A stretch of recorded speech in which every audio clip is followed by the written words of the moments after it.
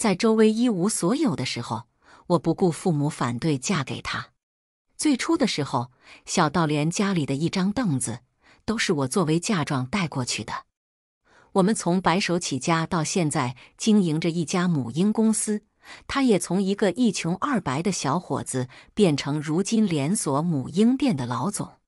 他待我一如既往的好，直到那个叫傅斯的年轻女孩手握孕检单找上了门，我才知道她出轨了。为了寻找证据，我亲自照顾小三孕期，并大张旗鼓举办周岁宴。直到周岁宴那天，我拿出了亲子鉴定。大家好，开始今天的分享之前，希望你能给人间烟火点个订阅，我将会分享更多优质的内容。在我发现周薇出轨的第二天早上，就有人等不及了。我心事重重，驱车来到公司，屁股还没坐热，一个女孩就推开安保阻挡的手冲进了会议室。女孩见了我就跟见了亲妈似的，一上来就是一顿暴哭。我打量她的穿着，根据她手上的卡地亚、背的香奈儿，再看了看自己身上一模一样的同款，一眼就判断出她就是周薇在外边的那个小三。因为周薇，她连出轨也不忘买双份的东西讨好我。姐，你把周薇让给我吧，我和孩子不能没有她呀！呜呜呜！此话一出，整个公司都炸了。没一会儿，会议室门口就多了许多吃瓜群众。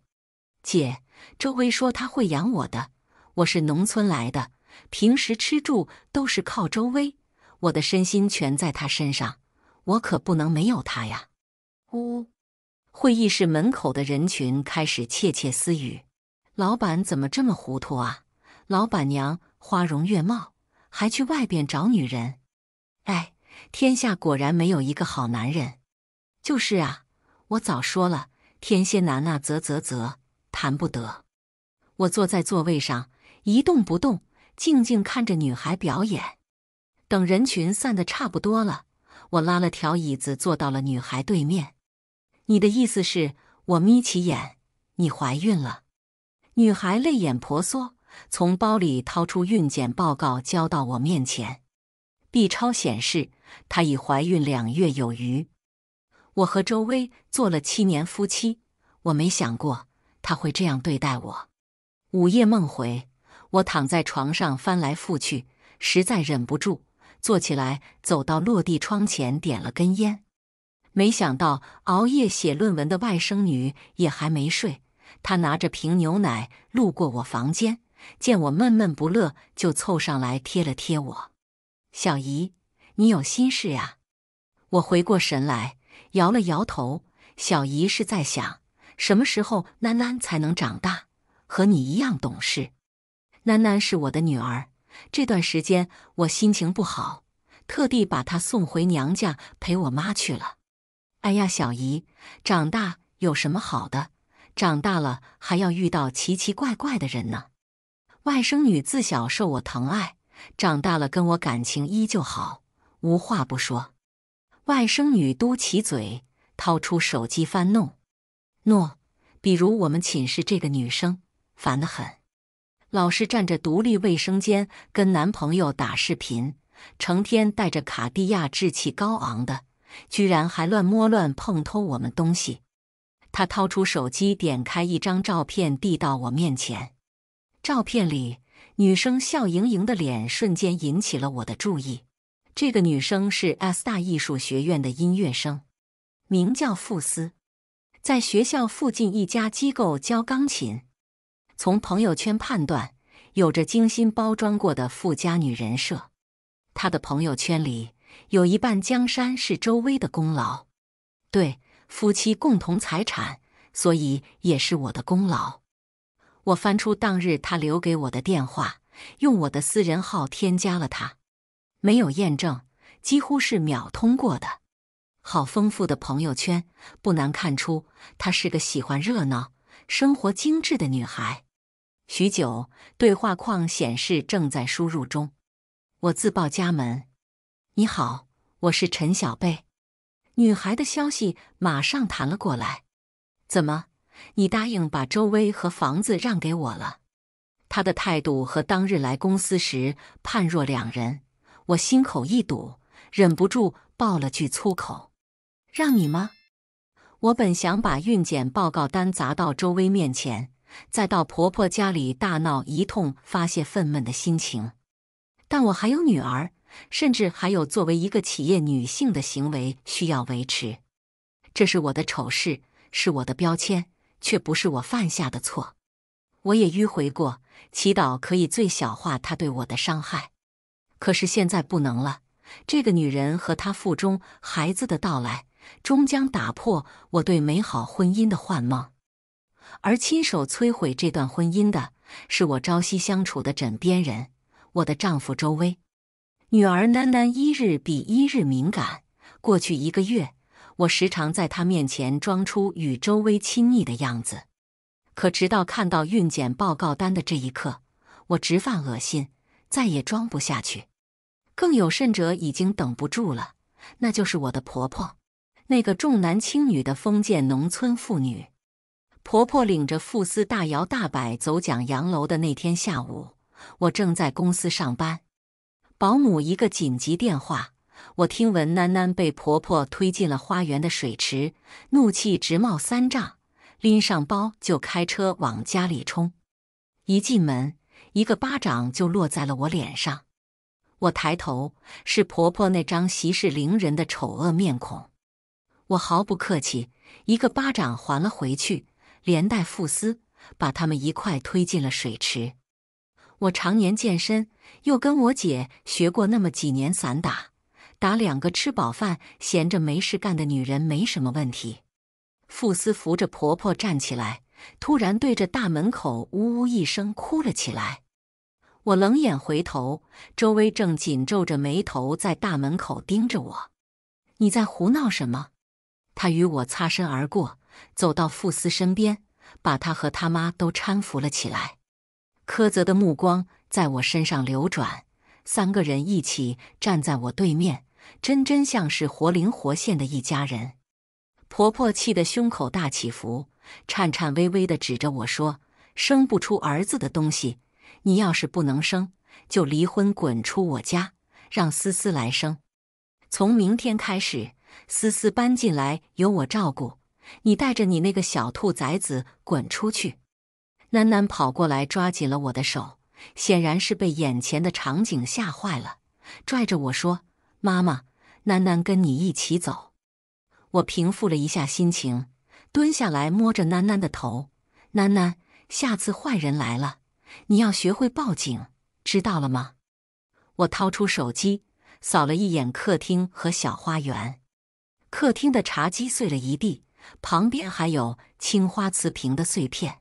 小花园倒是没什么损失，浇花的花洒坏了一个。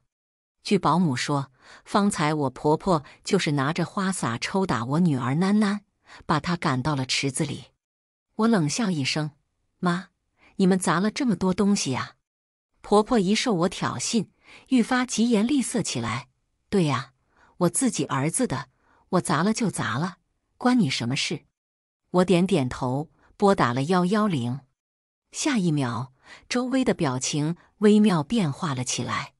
她急忙上前求我：老婆，我妈不懂这些，要不这事算了吧。我甩开她的手，盯住她的眼睛，一字一句说：怎么，怕你妈知道你来我家做赘婿，做了10年，结果连这个房子都不是你的。我再瞧了眼傅斯，又看了看周薇，你还不知道吧？这房子和这里的一切，都是我爸妈给我的婚前财产呀，跟他可没有关系，跟你和你肚子里的可更没什么关系。我抱起囡囡，眨眨眼，你们这样叫私闯民宅，造成恶意破坏哦。顺便说一下，我指了指客厅，那个花瓶是我的陪嫁，30万。我话音刚落，婆婆就晕了过去，在原地的傅斯也傻了眼。周薇仍弯着腰在祈求我。我抱着囡囡路过躺在地上的婆婆身边，用脚嫌弃踢了踢：别装了，没用的，监控在你顶上呢。这天晚上，周薇回家，我2个月来第一次破天荒地坐在厨房间等待她。下午警察来过，带走了傅斯和婆婆。周薇扑通一声就给我跪下了，一声一声的老婆，我求求你了。我妈她年纪大了呀，惹得在场的人都对我非议连连。我苦笑，回想这10年来，我一直都是那个他们口中打压丈夫的强势女人。餐桌上还有一碗面。周薇看到此情此景，鼻子一红，突然掉下泪来。老婆，我保证不会再犯了，你原谅我好不好？我沉默着，没有出声。那面明明是我吃剩下的。老婆，这么多年，你辛苦了，给我生小孩，还帮我一起做事业，要不是你生难产，又怎么会生不出儿子？老婆，所以我才犯得糊涂呀。是了，他赶着去外面找女人的理由有很多，最大的一点不可忽视，那就是他想要一个儿子。他想要，他妈想要，他爸也想要。当年我难产，女儿的脚先出了宫口，万分危难的时刻，我婆婆带着公公和周薇闯进了产房。凑上一看，我婆婆一拍大腿：妈呀，怎么是个女儿啊？那还生什么？我老周家要绝后了。我本就耻于生产时被那么多人围观，被一下子闯进来的公婆和周薇3人吓得惊慌失措。公公猥琐的凝视，婆婆恶心的嘴脸，周薇失望的眼神，那么冰冷残酷。我自以为周薇爱我，就可以抵挡这一切，就可以爱护我们的小家。可在她眼里，我却只是个年老色衰的女人。所以这一次，我要让她一无所有。公司、女儿、家的温馨，一桩重婚罪就可以毁掉这一切。至于那个傅斯，第2天，外甥女就打电话告诉我，因傅斯在校外当小三，影响不好，现在已经被学校开除了，没地方住，在寝室里哭闹泄愤呢。小姨，她走时还闹着要做周太太呢。我冷笑一声。果不其然，在挂断电话后，第一时间就收到了周薇的信息：傅斯被学校开除了。我回：老婆，我想回来和你商量件事。不出我所料，周薇的意思是要把傅斯接回来和我们家里人一块住。我气笑了，反问他：你的意思是要我和小三称姐道妹，一起侍奉你？周薇咬唇隐忍，可她毕竟怀着老周家的孩子。我凝视她，宛若在看一个智障。你把他接回来吧。沉思过后，我开了口。我将手搭在周薇的肩上，轻轻地揉捏了一下，像往日那样温柔。周薇浑身一震，跪在地上，难以置信地仰头望着我。不，我改了口。你太忙了，还是明天我亲自去接吧。她的震惊带着一丝怀疑，遍布了全脸。你妈说的对，我一直遗憾没能给你生个儿子，正好也算了却了我的心愿。我微微笑着抚上她的脸。这一次，我在她眼中看到直达眼底的愧疚，比上一次要真得多。真贱啊！姐呀，我东西有点多，你等一下哦。听闻要住进我家小洋楼，傅斯高兴得手舞足蹈。他带我来到他口中万般嫌弃的那个破寝室。一开门，宽敞的4人间，明亮阳光的青春校园风格。外甥女出去玩了，她的书桌上还放着我送的书和一整套的 YSL 礼盒。我环顾一圈，其他人的床铺整洁，只有傅斯的床铺像个垃圾堆。什么黑丝、白丝、肉丝，补光灯、直播架，全部堆在床上桌。没洗的衣服装了大一大袋，边装边问我：姐，咱家有洗衣服的保姆吗？我刚要开口，寝室门口突然冲进了一个黄毛男大学生。傅斯，你说分手是什么意思？傅斯看了看我，神色紧张了不少，一边招呼宿管阿姨，一边把男大学生往外拽。什么意思？分手就是分手。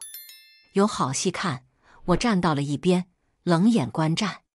那黄毛男大学生一身腱子肉，猛摔了一把上前拉他的宿管阿姨和安保大叔，指着傅斯的额头问：你敢再说一遍，你没给我戴绿帽子吗？那晚你离开之后又去陪了谁？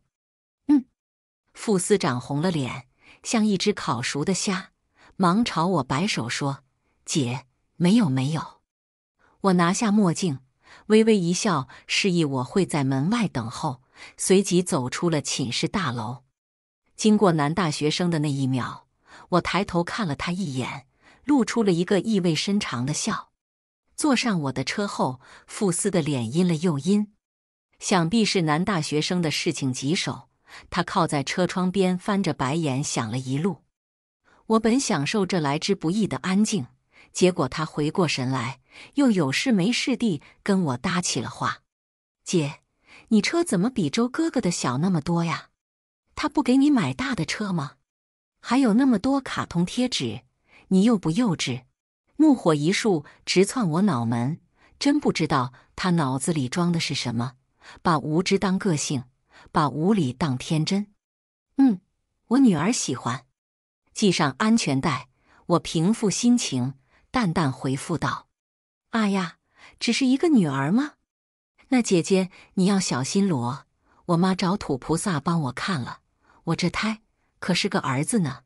后视镜里，他的神情趾高气昂，轻轻拿手摩挲着小腹。我笑得越发甜美，直视着他的眼睛。我听到自己的声音掩饰不住的嘲弄：当然了，祝你好运。傅斯住进来的第1个星期，鸡飞狗跳，又是挑吃的不好，又是挑伺候他的人太少。我温柔回应，当着周薇的面，一次次升级他的需求。不过，我当然不是让他睡楼上的房间了，而是在1楼随便挑了个保姆的小房间给他住。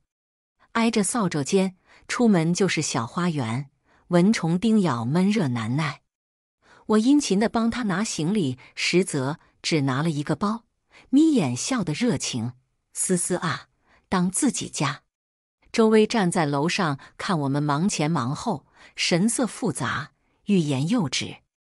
我故作大方，掏出周薇存私房钱的卡交到了傅斯手上：思思啊，前段时间是我疏忽了，跟你赔个不是，这张卡里的钱就当我奖励你的哦。我上楼时举着红酒，摆出胜利者的姿态，对面色铁青的周薇打了个响指。我心说：出轨呀，周薇，把钱出光，把人生出的稀烂好了。周薇附属卡里的私房钱如流水一样花出去，起初他会小声劝诫几句，后来他彻底忍不了了，3番5次摔了碗筷，冲进房间和傅斯大吵一架。至于女儿，早就被我弄到姐姐家去住了。女儿空出来的房间，我依上了锁。可谁知这天一大早，我一觉醒来，傅斯喊来的开锁师傅就撬开了我女儿的门。我刚要发脾气，发现傅斯身后站了个农村妇女，一脸的挑剔样，很难不让人知道他们是母女。我有时候怀疑周薇是不是瞎了，会招惹上这样一个女人。姐，我妈来住段时间，我看这个房间还挺好挺大的，就给我妈吧。她走进房间，嫌弃地踢了一脚地上的绘本。我当她瞎了，不然看屋里的陈设，怎么会不知道这是我女儿的房间？还没等我发话，那个农村妇女就自顾自拎包进了房间。不消片刻，她四处转溜的眼神就被墙上的画吸引了。她的魔爪伸向了周薇挂在女儿房间里的拍卖画，那是周薇最爱的一幅。画上是一只珍珠蚌，她曾说女儿与我都是他生命的珍珠。我在心里暗暗许愿，掉下来。下一秒，画框摇晃，碎在他脚边。周薇的50万就这样碎了一地。那画上的珍珠蚌突然在一地碎片里突然廉价了不少。傅斯尖叫起来，周薇也揉着惺忪的睡眼走出了房间。看到现场后，他的怒斥声贯彻了整栋洋楼：“滚，都滚出去！”周薇指了指大门，涨得通红的脸仿佛随时会爆炸。傅斯和他妈吓得大气不敢出。平时娇滴滴、敢撒娇、敢闯祸的傅斯，现在却只敢默默流着眼泪。我插着手站在一旁看戏，发出啧啧声：“周哥，马上收拾东西，让他滚。”他指的是傅斯的妈。我也没见过发这么大火的周薇，他向来是个温柔的好老公，和气的好老板。别说吼，结婚10几年，他连一句重话都没说过。他单手摘下眼镜，摁在眼角的手掌微微颤抖着。我冷笑着，扭头离开了这场闹剧。转眼就是5月份，我每天上班、下班接女儿，陪女儿吃饭，再独自开车回家看闹剧，每天都忙得不亦乐乎。特别是看到周薇的头发愁得越来越少，我在餐桌上拿着筷子，轻快地笑出了声：“姐姐，你皮肤那么好，医美做了不少吧？”我侧过脸去翻了个白眼，傅斯又开始没话找话了。“呢，这一针15000呢。”傅斯的脸扭曲了一瞬：“这么贵呀？还好我不用做。”我放下筷子，认认真真跟他科普了起来：“小斯啊，虽然你现在才23岁，但是25岁过后，女人的新陈代谢就慢了呀，你要早做准备。外面那些100、200的护肤品呢，9块9的面膜，你还是少用点吧，对皮肤不好。”他吃了瘪，眼珠子一转溜，又把主意打到了周薇的钱包上：“周哥哥，就当是你和姐姐请我罗，我也要打那个针。”周薇皱眉：“你打什么？我看你长得就像个针。”“不嘛不嘛，我就要。”我笑笑，看周薇头疼欲裂的表情，笑得越发大声。下午，傅斯就出了事。他拉着他妈去打针，结果进了黑诊所，被宰了500不说，闹得肚子疼了好一阵。后来又是闹进了医院，又是跟黑诊所索要赔偿，拖着周薇前前后后又忙了2个月。而我，咖啡、露营、闺蜜聚餐，带着女儿和朋友笑笑闹闹，日子就这样过去。很快就到了傅斯的预产期。预产期的这一天，恰巧是我女儿的生日。我安顿好女儿，来到傅斯生产的医院，已经是凌晨12点半。后半夜，傅斯才开始发动。我问了护士，难产，同我当年的情况差不多。周薇他妈早早赶了过去，急着接孙子。现在听说难产，见孩子还没生出来，他就坐在一旁的长廊上，拿手机跟7大姑8大姨通着视频电话。他大姑啊，对对对，生儿子呢。哎呀，你不知道多争气的嘞，这女大学生就是好的呀。他完全不顾现在在里面给他儿子生孩子的那个女人死活，就跟当年对我一样。旁边还站着呆愣的公公。周薇呢？周薇，他猥琐的目光在我身上转悠着，不知道去哪了。我点点头，进了产房。傅斯的2条细腿高高岔开，护士急得满头大汗，却不见孩子探出头来。傅斯看到我身后跟进来的公公，吓得浑身一震，呜咽着让他出去。公公刚要迈出门去，我挑眉：“走什么呀？留下来看看老周家的好孙子呀！我的公婆从未看过一眼我的囡囡，出生时不曾，更别说逢年过节给个压岁包了。甚至连初为人父的周薇都因为重男轻女不曾给予女儿足够的陪伴。现在为了个身份不明的孙子，欢天喜地地挤在这腥臭的产房里外，实在可笑。我来到傅斯床边，贴近他，他又羞又气，咬紧牙关，嘴里蹦出一句话：陈小贝，我会和周薇结婚的。我摊开手，表示无所调位。你试试呀，我是很支持小三上位的。他的神色痛苦，死死抓住我的手，怨恨满溢。他祖上积了8辈子德才，碰得上我呀？不然就他那几个钱，哪来的你？我贴近他耳边，话语一句一句，声音甜如蜜糖。只是不知道这阔太太，你坐不坐得稳呀？我打开手机解锁，点开一段收藏夹里的视频，对在傅斯脸上。视频里，周薇和别的女人亲吻拥抱，摇摇晃晃地走回了酒店。我勾唇笑他愚蠢。妹妹呀，一直忘了跟你说。我突然伸手掐住他的下巴。你不是第一个，当然也不会是最后一个。初为人母的傅斯看上去好像也没有那么开心，只是给孩子洗澡的时候，身上那股神气劲儿还是由内而外地焕发到了极致。带把的男孩。周薇消失了好几天，再次出现的时候，喝得醉醺醺的。他的脸上有指甲痕，想必是昨晚傅斯气急抓打留下的痕迹。我悠闲地坐在客厅追剧，而这个房子的另一角，被喂奶、换尿布、挤住酸痛折磨的憔悴不堪的傅斯咬牙看着这一切。而我婆婆好似有意为她家的功臣出气。下午，趁着周薇有事出门，婆婆在房间里大声吼我的名字，使唤我去端水。我走进房间，发现那地上的是傅斯的洗脚水。婆婆怀里抱着她的宝贝孙子，翻着白眼对我说：你没帮思思做过1天月子，叫你端个水，总不辛苦了吧？我点点头，然后端起洗脚水，从头到脚地淋在了婆婆和小三的头上。被套全湿了，水蔓延了一地。家里的保姆这2天正好放假不上班，想来这个下午他们是有的忙了。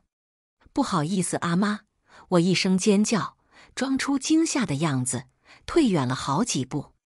婆婆气得浑身发抖，怀里的孩子被她捏得哇哇大哭。我继续微笑，妈，你说的对，我没给妹妹做过月子，所以这个分岁酒我来办吧，也好给周家的大孙子正一正位分。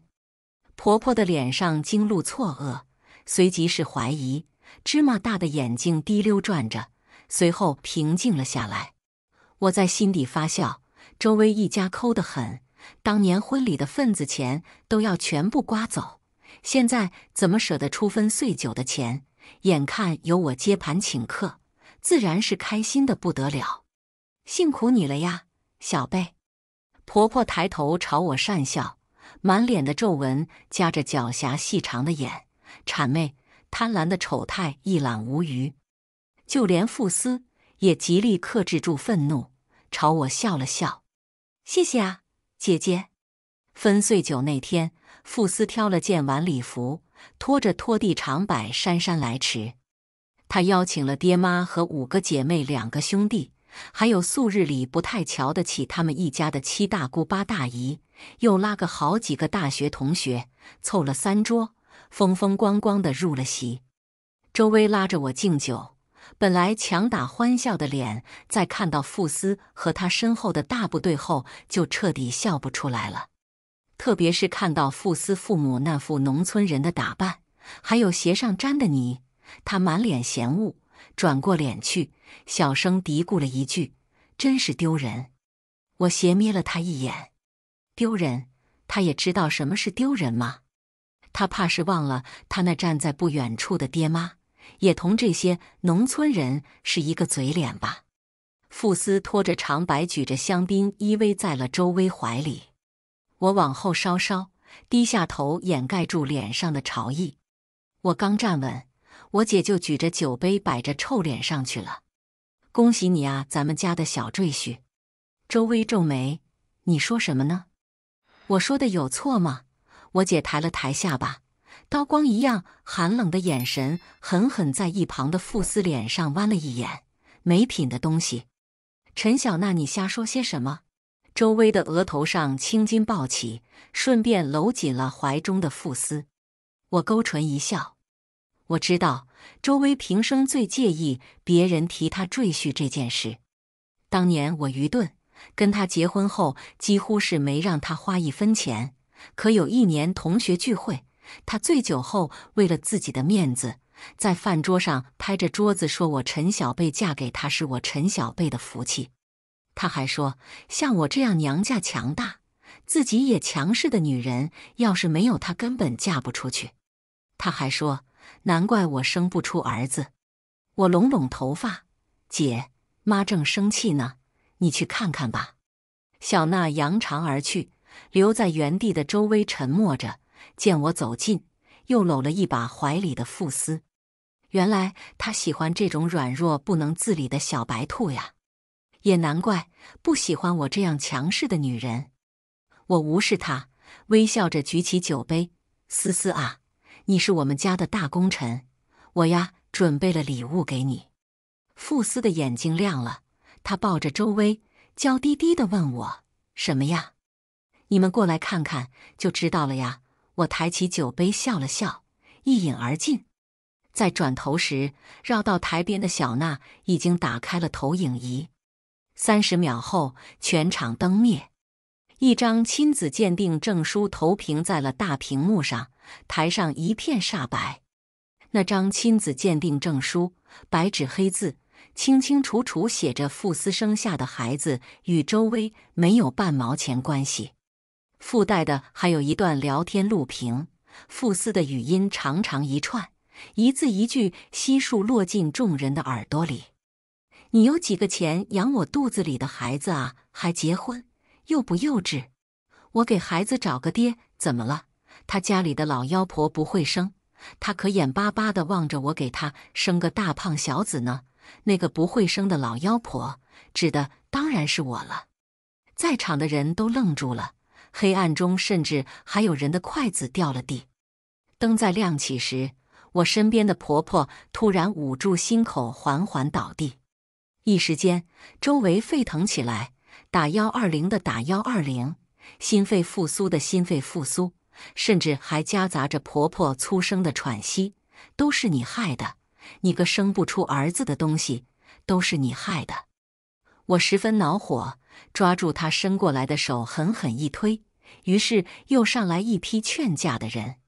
谁也没有注意到，此时我的背后，在角落里瑟瑟发抖的傅斯红着双眼，从桌上抓起一把餐刀向我捅了过来。我是和周薇一起被送进医院的。危难时刻，他飞扑向我，用身体替我挡住了那一刀。当即有人拨打了110，带走了行凶的傅斯。那天离开傅斯的寝室后，我第一时间询问了外甥女，要到了那个男大学生的微信。花了一点小钱，他就把傅斯的事和盘托出了。混乱啊混乱！原来傅斯除了他和周薇，还有4、5个金主和男友。我啧啧称奇，这时间管理，这收纳能力，放在整个小三界也是炸裂的。在送往医院的急救车上，周薇突然醒来，痛苦地向我忏悔。她拉着我的手，一遍一遍亲吻着，小声啜泣：“老婆，我真的错了，我真的错了。”我抽出手来，嘀咕了一句：“看来伤得也不深。”周薇的背一僵，随即沉默了。周薇住进医院后的当晚，我本想就此离去，却被我爸妈堵在了病房门口。显然是公婆做了思想工作，我爸妈拉着我的手，苦口婆心地劝说：“贝贝啊，好歹他也是囡囡的爸爸，有话我们一家人好好商量，你还是留下来照顾他几日吧。”我当场发怒，摔了饭盒，一回头对上了周薇可怜兮兮的眼神。一日，刚给周薇拿完医药单，新来的主科大夫就迈进了我的病房。彼时我正对着窗外的阴天皱眉头，一转头就对上了那张脸，四目相对，良久沉思。大概1分钟的沉默过后，他主动伸出手：“好久不见，贝贝，好久不见。”我故作轻松地笑了笑，伸出了手：“好久不见，我的初恋陈明。”接下来的半个月，我日日与陈明相处。我每日要为周薇取药单，叫护士，一来二去，我与陈明独处的时间也就变多了。我拿着周薇的药单，像请教题目的学生站在老师的面前，仿佛我们还和大学时期坐在窗边读莎士比亚一样。那时陈明跨越大半个校区，从他的学校跑到我寝室楼下来找我。我们骑车在大学城里兜风，他的电瓶后座曾是我不可磨灭、终生铭记的青春。我的第一把吉他、第一次旅行、第一个恋人都有关陈明，只是我望着15楼的窗外，玻璃窗上映出他的侧脸，仿佛还是一身的少年气，犹如当年。我问出了那个深藏在我心底多年的疑问：你当时为什么要走？如果你留下来的话，那我们很快就会结婚，不是吗？他把脸转向我，仿佛已经等候多时。因为我想给你更好的生活呀。我当年那样的条件，家里穷得揭不开锅，还是个没找到工作、差点回家种地的普通外科医学生，要说娶你，实在太草率了。贝贝，我始终觉得，爱一个人是我能够吃苦，而绝不能让你跟我一起吃。半开的窗子里吹进晚风，陈明的一句话勾起了我深深的后悔和反省。当年我离开陈明后，成日痛苦不堪，甚至责备是自己没能帮上男友一把。错误的爱情观导致我把一切恋爱的枷锁都捆绑在了自己身上。自我捆绑了10余年后，直到我遇见周薇，一开始的周薇是那样的温柔体贴、浪漫多情。我想要补偿，于是义无反顾，嫁给了一无所有的他。创业时，我不忍心周薇挤在7平米的小出租屋，特地帮他争取了我爸妈厂里的一居室。从小养尊处优的我，也陪着他在陌生的城市把2块51袋的泡面吃了1星期。我抱着他在电瓶后座，吹着黄浦江的晚风，年轻的生命挥霍在鸡零狗碎的无望日常里，终于在一个夜晚稀松平常的夜晚破了茧。他单膝跪地，眼含热泪拿出1枚戒指，说要让我幸福一生。我本以为这样就可以收获幸福，可是幸福却是蜜糖包裹着的砒霜，仅仅只是成全了我泛滥的圣母心，到头来又给我一个惨痛的教训。